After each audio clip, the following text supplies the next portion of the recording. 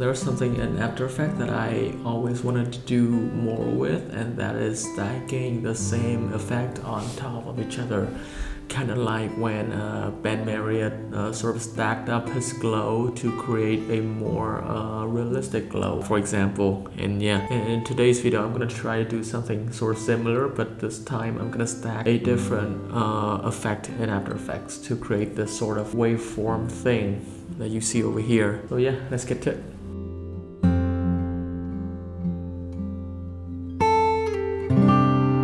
Okay, so this should be a quick one. I'm gonna start out by creating a new shape, and then I'm just gonna draw a random rectangular. This is a crucial part of the setup over here. I'm gonna put on a linear gradient, and our job today is to figure out which gradient will look best on our object, so to speak. And right now I'm just gonna scroll through my collection of gradient that I had. I think I'm just gonna go with something a bit light today. I'm gonna go with retro over here.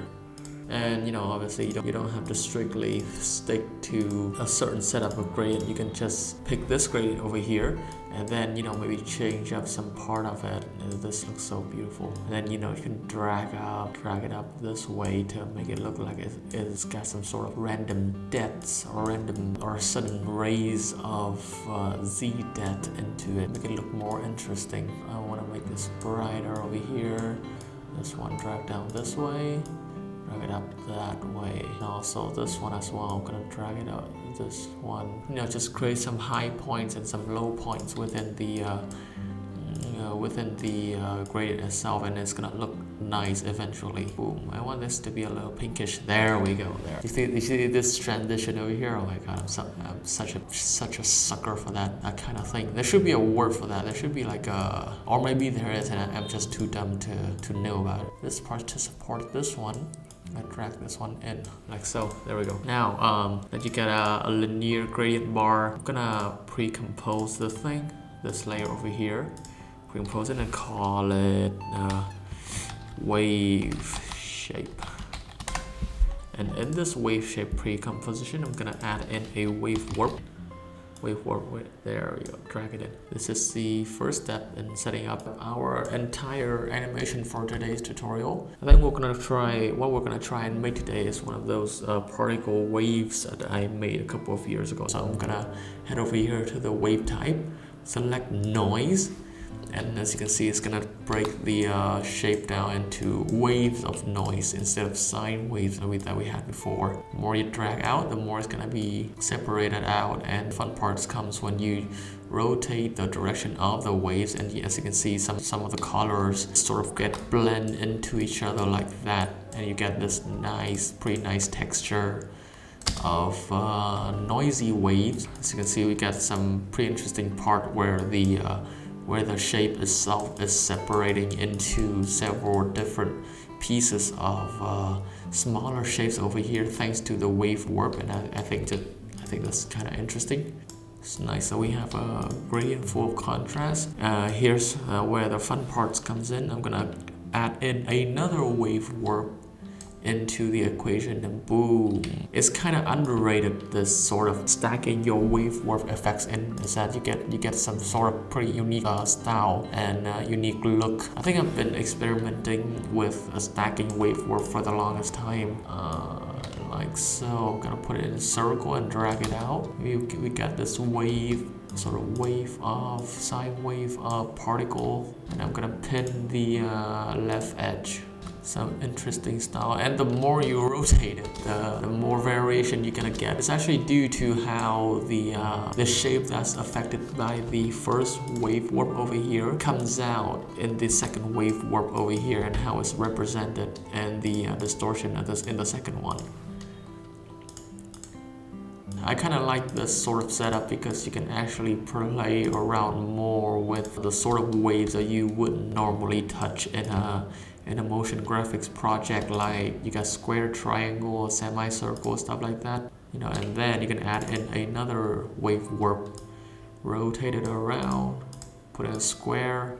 I think 2 is where it's like the sweet point of how many wave warp you can stack on top of each other, because I think after 2 it's just gonna start taking the you know, distorting entirely of the effects that come before it, and it's just gonna take the shape of whatever wave warps of the one at the bottom that you're gonna put in.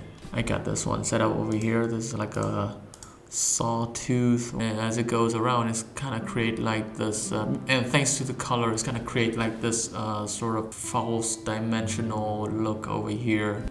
Since this part is a little bit darker, we kind of get a feeling that it's at the bottom, and then when you move the wave height up like this, actually can push some of those particles away and it can become something like this. Here's something that I like to do, is also create some pretty unique looking smoke over here. I'm gonna rotate this shape inside of the composition, sorry. Make it smaller a little bit like that. Center it in the composition. I'm gonna drag this down here. And inside of the shape, I'm gonna turn the rectangle into a Bezier path. I'm gonna drag it in like this, like a funnel shape over here. And outside of the I'm gonna put it to a sine wave. Put the direction to 0 degree. Drag in the wave height a little bit, and I'm gonna pin the bottom edge. There we go. Then when you play it back around, it's gonna be like a smoke thing, right? Pretty basic setup.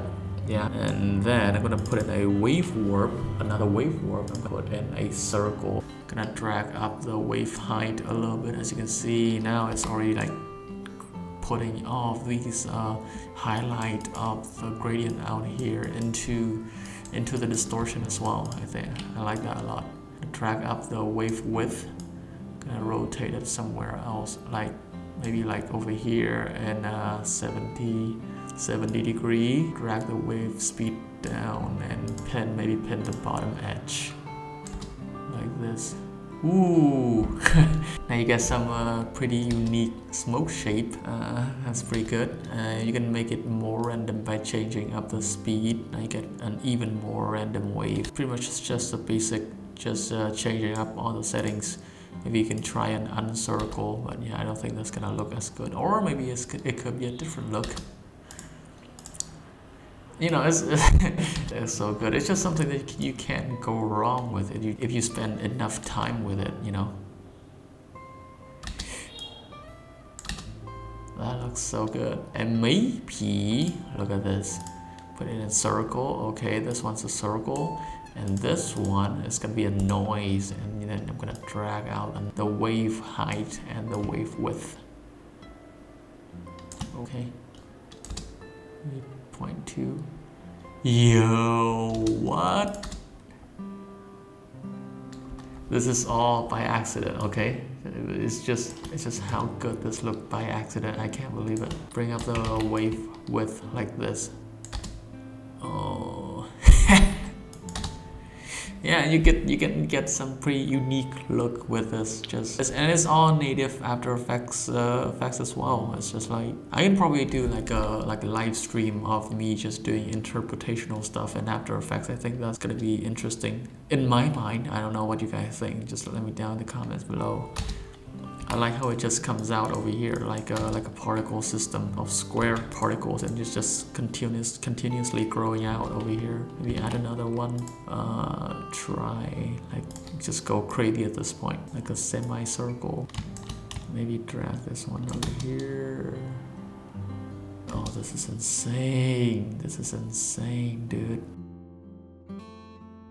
Can't deal with this right now. Oh my god, look at that. Oh my god. Oh my. Oh, what? Oh. Yes, sir. Yes, sir. Yeah, well, I mean, this tutorial was supposed to start out pretty normal, but then what we ended up here kind of looks like a mental health issues. So yeah, I hope you guys enjoyed today's improvisation. I think we're just the main focus of this video, of this entire video, is just this two technique of putting wave warp on top of each other, two wave warp into one single layer to create this sort of look over here that we got. But yeah, you can just go ahead and try it out. There's a lot of looks you can pull off with this technique. But yeah, catch you all later.